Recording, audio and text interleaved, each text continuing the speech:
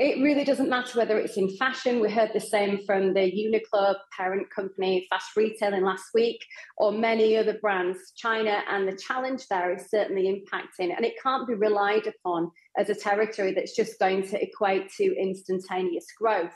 Like every single area, consumers are under pressure to get value for money. And brands have to really stand up and stand to be counted. That doesn't mean you can have a one-size-fits-all as a set of brands either. It's got to look into the culture and community and diversity of each region and appeal to that.